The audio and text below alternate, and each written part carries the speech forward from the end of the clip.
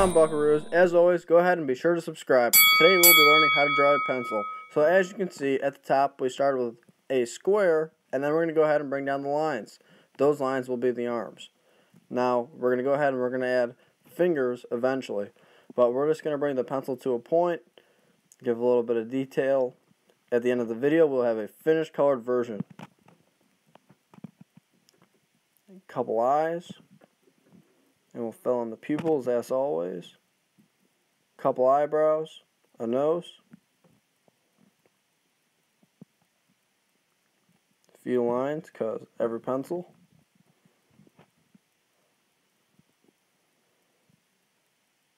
And this is how to draw a pencil.